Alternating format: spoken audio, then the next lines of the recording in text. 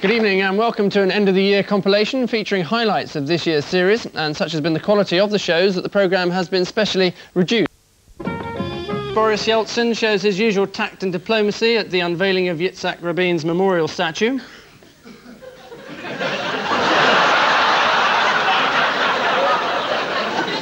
In Kettering, residents near a newly opened magnet factory are advised not to wear steel toe caps.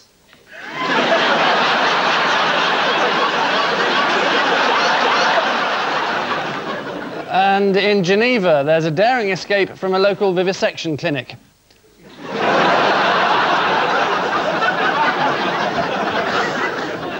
Ian and Paul, explain this away. Get your eyes off my thighs. You want to have a go at this? Yeah, I think might be one I could get right. Yeah, Princess Di, she's got, she's got spud... Nothing changes. She's got spudulite on the back of her legs. She's got spudulite, not across the gags, please. No. She's got spudulite, are you still here? She's got spudulite on the back of her Unlike you thighs. next week, thank God. Absolutely. She's got chives and onion on the chives. What a chives? What are you talking about? What a chives, you bloody maniac. She's got chives and onion on one leg and she's got mixed salad on the other. And people are saying, you know, you've got salad on the back of your thighs. You said, no, I've just sat on a stool. Give them the points. You answer the question. The Sun said you've got a great lump on your thighs, and she said that's no way to talk about Will Carling. Everyone a winner. Yes. Could have fooled me. What does that mean? Nothing. You just said something on the top of your head, it's meaningless. Yeah. Did you pass the water? It's all timing, meaningless, and you pass the water, got to laugh. Just timing. It's timing.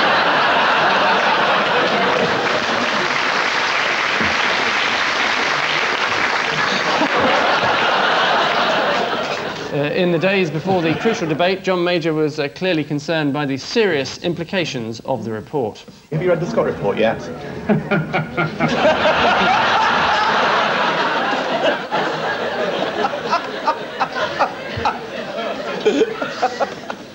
Have you read it then? Have you got a copy? I've read a précis. No, he hasn't read it. Paul and Ken. The Supreme Being. This is Madame Tussauds. They've announced they've finished the new cabinet. They've got it ready before the election. I'm afraid you won't get anything out of a Labour MP this close to the election. It's going to be 7 months of complete bullshit. Oh,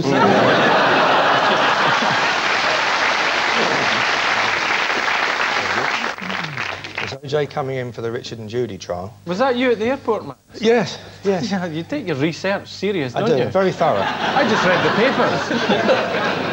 papers. So what made you choose... did you choose Richard and Judy for him, or was he a big fan of theirs? No, Granada Television. Granada Television approached him. Right. And is it true, then, that you got £1 for appearing on Richard and Plus £150,000 expenses, yes. 150 grand, that's quite good, really, isn't it? Yeah, it would be if it was true, but of course it isn't. Oh, isn't it? No, I just made it up. Oh, I see. But that's what you expect of me, isn't it? Yes. Well, I believe everything you say, usually, Max. Glad to hear it. David Mallow has a Chelsea strip in bed. Yeah, of course he does. So is it true that he's moving to the UK, or was looking for houses? No, it's another one of my stories. Right. It's no truth. Was it actually OJ, or...? Interestingly, OJ has spoken at the Oxford Union, as has Ian Hislop. He's appeared on Richard and Judy's show, as has Ian Hislop, and he's been successful in a court of law.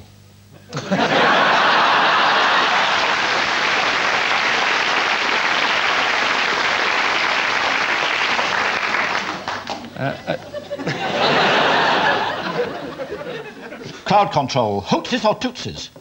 A list of the supply of arms to either the Hootses or the Tootses. I think they're There's something Hutus called and Tootsies, but then, I don't know, you're the MP. Whichever one was responsible for the genocide last year was armed by a British arms firm, it is alleged.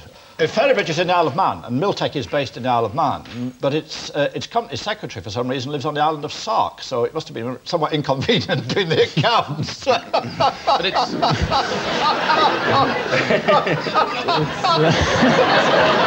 What's it like to have a real comedian on the show? Would you like someone to sit with you?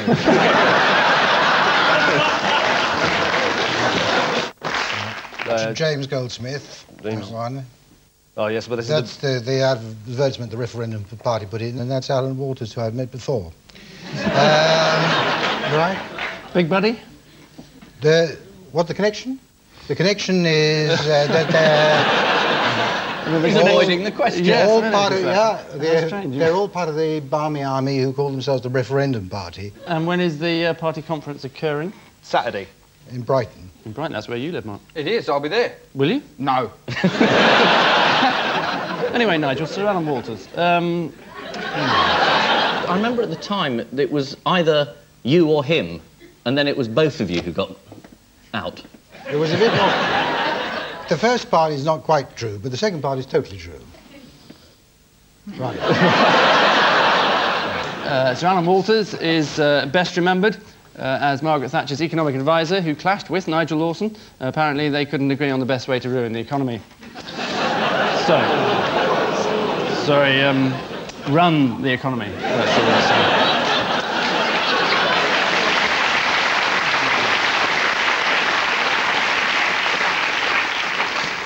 I thought you were going to throw it over me for a moment. Well, that's the lorry rotisserie on the... it's kind of like a toast rack. They put the lorries Well, this is the madness of having lorries delivering fire to the continent. That's a Kent Fire Brigade. Just because there's people in Calais who've had the electricity cut off and they're delivering fire and they hand it out. I mean, anyone could see that happening. Why, in this country, are we still delivering fire to the continent? It's sheer madness. It is. Well, your answer is sheer madness because it was, in fact, polystyrene that was on fire, not fire, obviously. One lorry driver, John Edwards, said, "I shut myself in the toilet and held paper napkins to my face to block out the fumes. A wise precaution in any train toilet."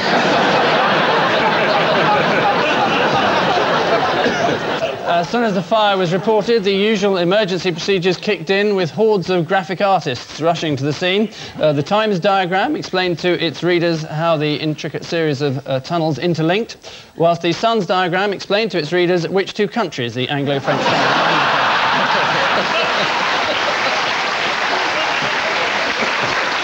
Acid party.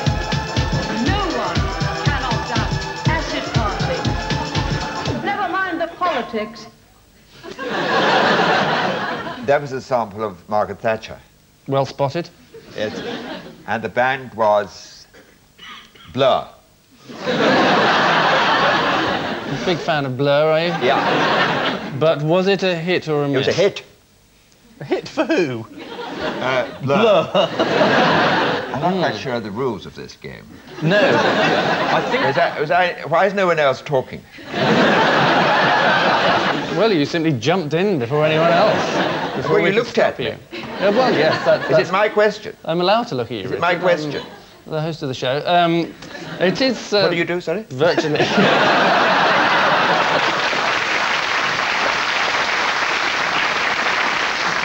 Are we saying that wasn't Blur? I might be saying that Well, if it wasn't Blur, it was Oasis. Thank goodness I've got a young person on my side. You got your finger on the pulse. That's off the latest What's the Story Morning Glory, is it? Don't think you'll impress anyone by knowing that. Was it the Sex Pistols? It was an acid band, wasn't it? Called... Oh, give me a clue, for Christ's sake. Sitting got so pompous.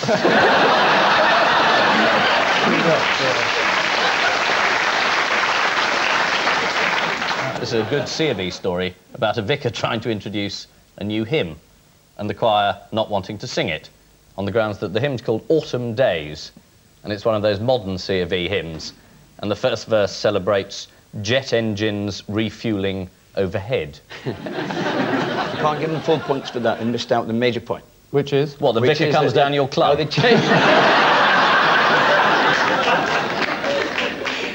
Yes. Which is that, in actual fact, they're changing the lyrics to attract children. You got a girlfriend at the moment? Yes, I have a girlfriend at the moment. How old's she? Mind your own bloody business. I heard she was 16. That's an out. That was last week. You're 17 now. 17? Yeah. Your haircut's older than that.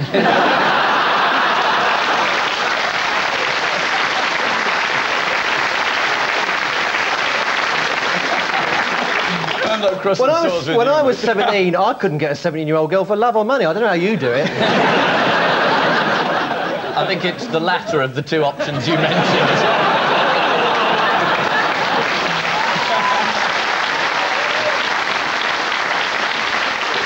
The choir of St Mary's in Wroxham wanted to go back to good old-fashioned hymns with words that make sense to children, such as, "Do but themselves confound his strength the more is."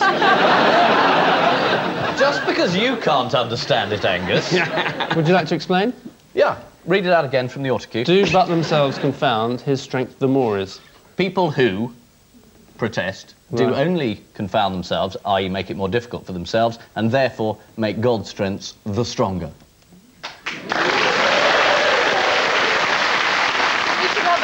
For that, really. Yeah. And when was this a hit record? Apparently the choir felt uncomfortable singing songs with lyrics like "Autumn days, when the grass is jewel-led, jet planes meeting in the air to be refuel-led." In the summer, when the grass is aglow, here comes a plane landing at Heathrow. Oh, should get a point for that one. That was good. Yes, that's a lovely thought, thank you. Here comes a man, he's got a suit on, here comes a plane, it's landing at Luton.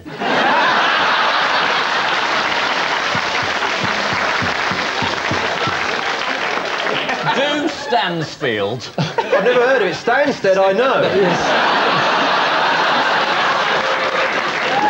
He had this bouffant hairstyle and it was getting a bit wild.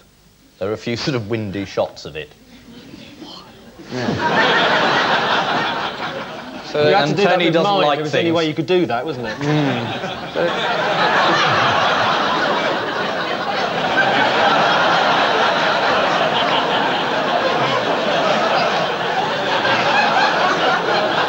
It's a bit ridiculous to think that women are just going to vote simply because of the way somebody's hair is, though. Isn't that a bit ridiculous? I mean, there were people saying in Nazi Germany, "I love what he does with his hair." And that moustache, honestly. A lot of people wouldn't get away with it, but you...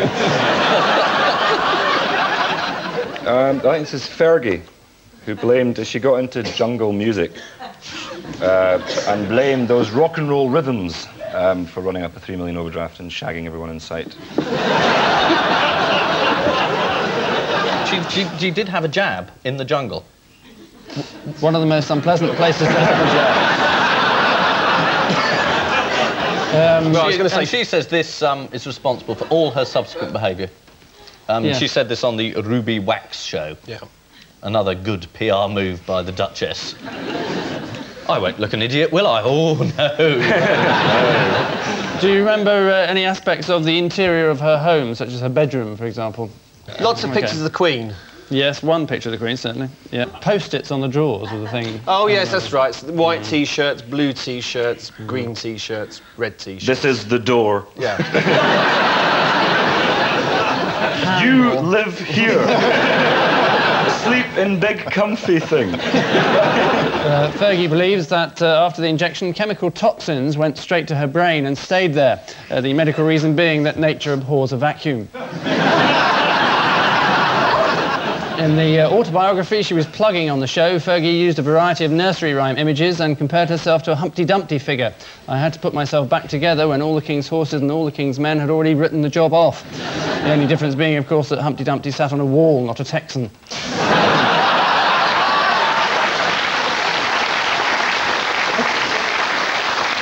Eddie, you're for Claire Short, Tony Blair, Julius Caesar, and a carpet mite. Invaded Britain, carpet mites invaded Britain, and... oh, I know. Didn't they all join in National Constipation Week? Or something else, or they're all like helicopters, or one of them eats spinach, but the other three don't, and... It's going to be something obscure and stupid like that, isn't it? One of them's made out of jam.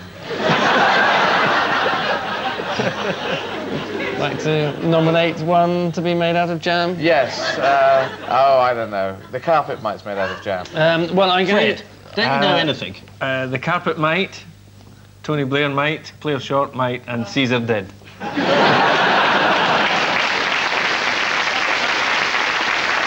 Caesar. I'm going to have to actually give one to They Eddie. all conquered Britain, apart from the carpet mite. It's nowhere near, Ian. It's a pathetic guess. Even further away than the one that you...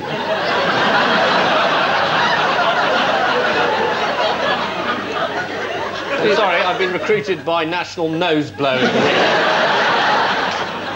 They wanted someone to blow their nose on television to prove that, you know, it's not embarrassing, it's not sad, and it's not pleasant.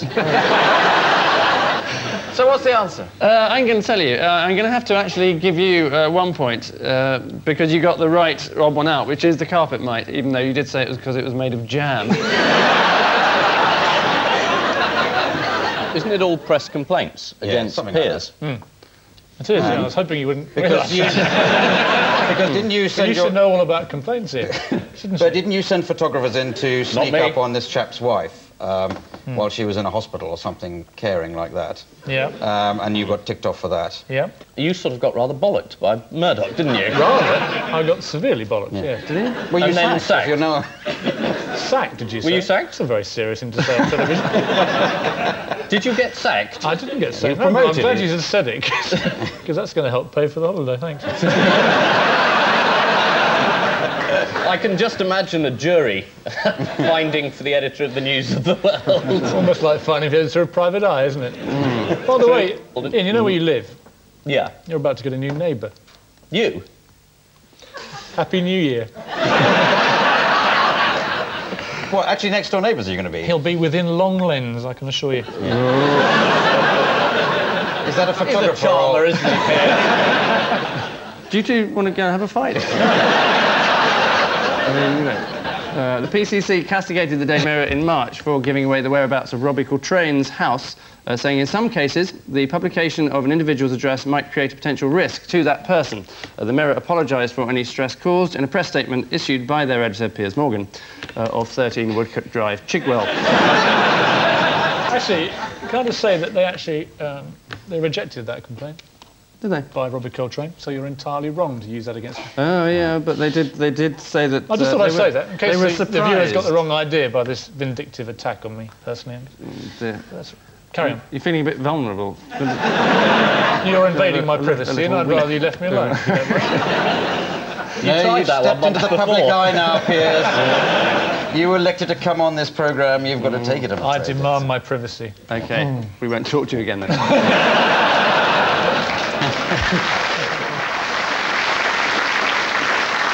Ever a man of my word. Piers, your four unlikely companions are Rupert Allison, Sting, a koala bear, and Geoffrey Clements, leader of the Natural Law Party. Is the answer jam? Not in Only so say many that words. because last no. week Eddie Izzard said so everybody few roared words. with laughter as if it was hilarious. I just thought I'd say But people like him.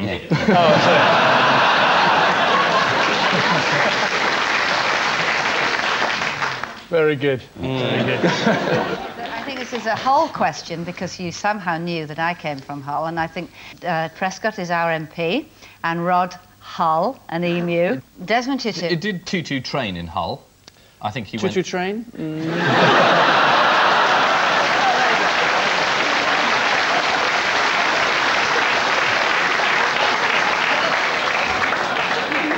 Tutu train coming on over the Hull. Paul. Mr. Blobby, Zeus, Stonehenge, and Dolly Parton. Dolly Parton? Dolly Parton. Bless you. Now, would you like to see it again? Yes, what's she done? Dolly Parton. Dolly, how do you spell in pardon? P-A-R-T-O-N. And it's pronounced? Pardon.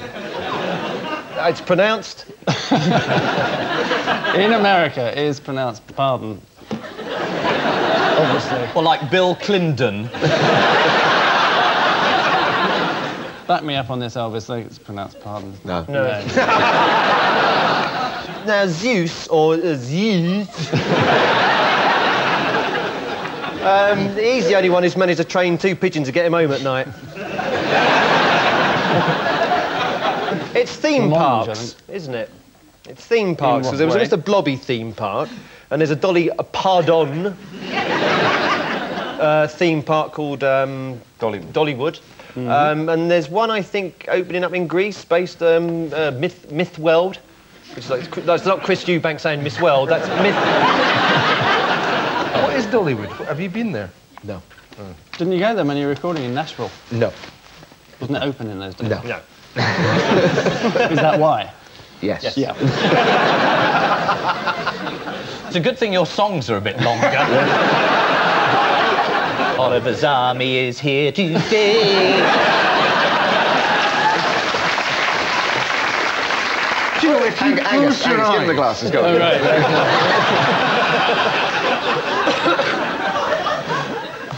Oliver's army is here to stay.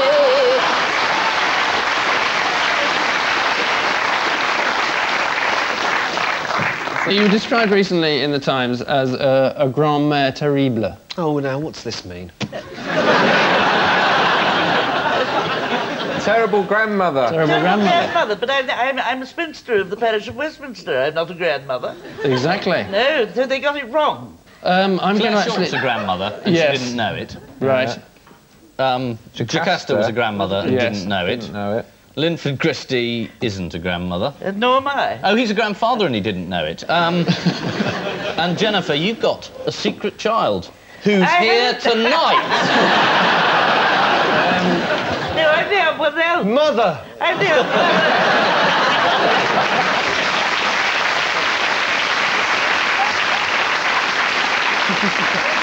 How are you?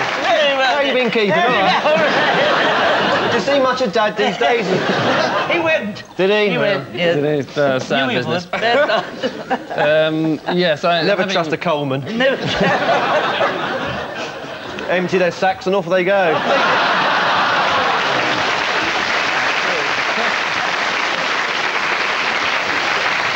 The Golden what? The story of a quilt? Golden Retriever turned into a quilt. Yeah.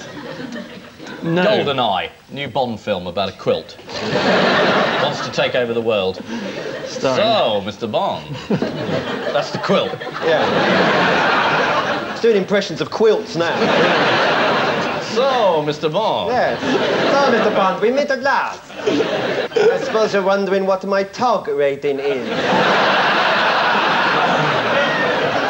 I am warm in the winter, but cool in the summer. Let's see how you like that. The answer is Golden Moments. The story of a quilt, Golden Moments being the name of a quilt. Oh, I see. Designed by June Barnes. Next, frog hunters told to what? Piss off.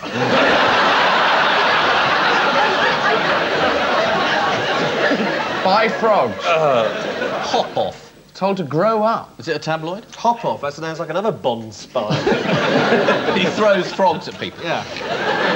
Let us see what you are like with the toes. I have a tadpole in my pocket. Thank you. Hang up. It's very modest of you. Yeah.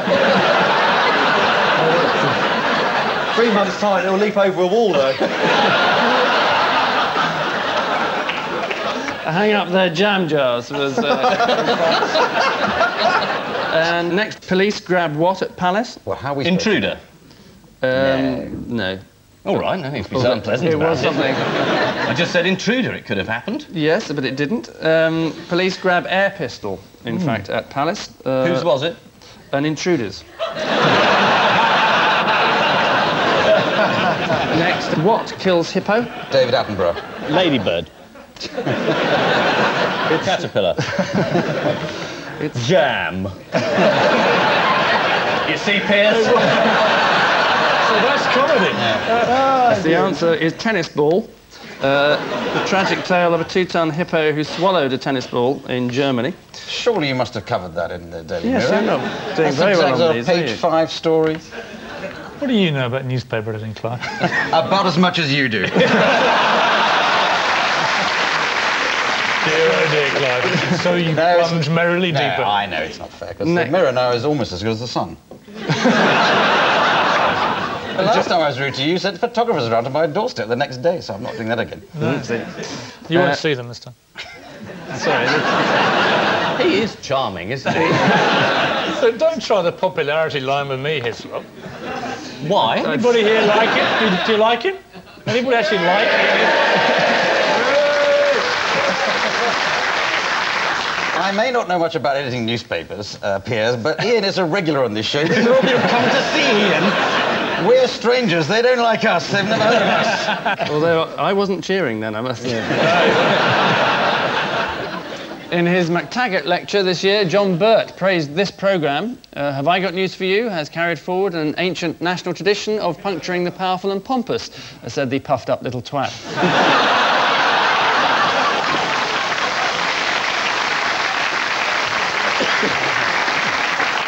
Car stereos nicked from Faces of 5 Men.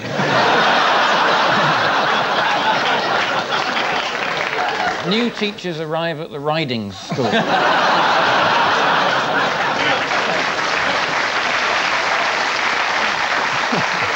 I said I'd be wearing this. When you said you were going to enter a horse at the Grand National...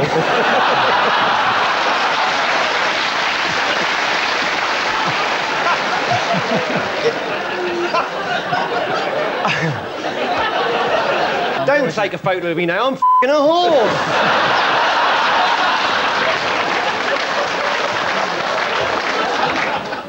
Thank you. And I leave you with news that in Kabul there's evidence of another arms deal scandal as weapons arrive without the proper instructions.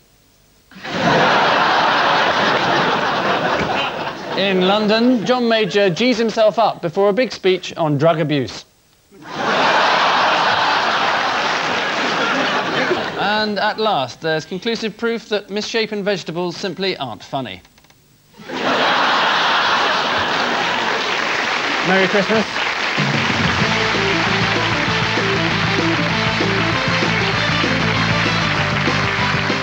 More comedy later tonight on BBC Two with the A-Force at 11:25, and you're invited.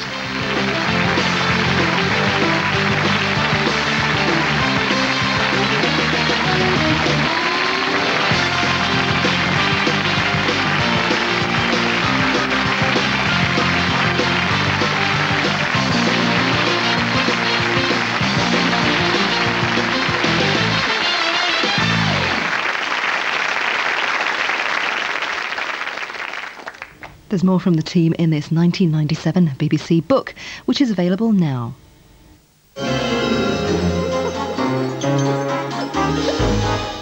Holy underwear! Mel Brooks, Neil Simon, Woody Allen, some of America's funniest writers were inspired by one man. I belong to Sid. Sid was the flame. Every writer was a moth. Arena reunites the king of comedy with his team. Work that you guys really did define sketch comedy in the 50s. What do you guys think of what came afterwards? The 60s. Arena and 3 films from Caesar's writers starting at 9, Christmas Eve on BBC Two. I love you!